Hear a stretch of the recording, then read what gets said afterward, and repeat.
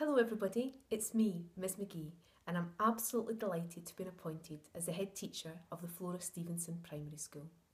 The Flora Stevenson Primary School is incredibly important for a number of reasons, and one of the main reasons for me is because of the woman that the school is named after.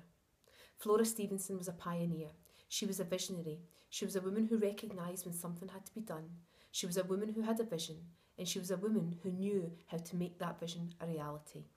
And so today, as the head teacher of the Flora Stevenson Primary School, I'm going to give you a pinky promise. And my pinky promise will be to ensure that in my time as head teacher, we celebrate the successes of our school. And I make sure that when things need to change or when things need to move forward, that I have a vision and a plan.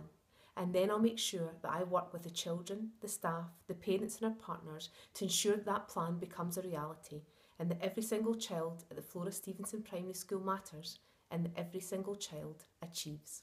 I'll see you in the playground. Bye-bye.